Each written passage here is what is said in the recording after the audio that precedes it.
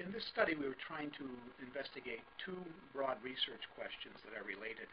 The first was, to what extent does weight appear to limit the career opportunities of executives at the highest level?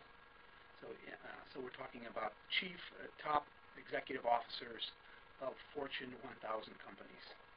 And the second question related to that is, does, as we expect, the effect of weight have a greater negative impact on the careers of women than men?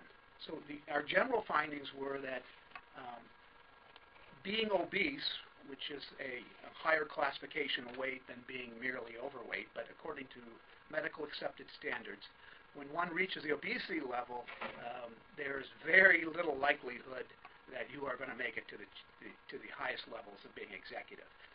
And in contrast, when you look at executives and the extent to which, top executives, and the extent to which they are merely overweight,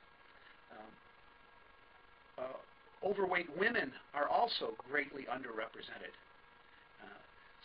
Suggesting that overweight women are having, so these are women who have not risen to the level of obesity but are merely overweight, are having difficulty or are being prevented or at least at a disadvantage in rising to higher levels.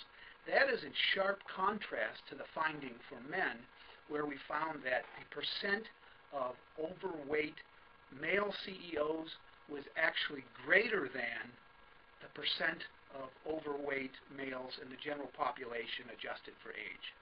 So in other words, being overweight, merely overweight we could say, appears to have a harmful effect or harmful consequences for women, and it does not have harmful consequences for men, and it may arguably even have some benefit.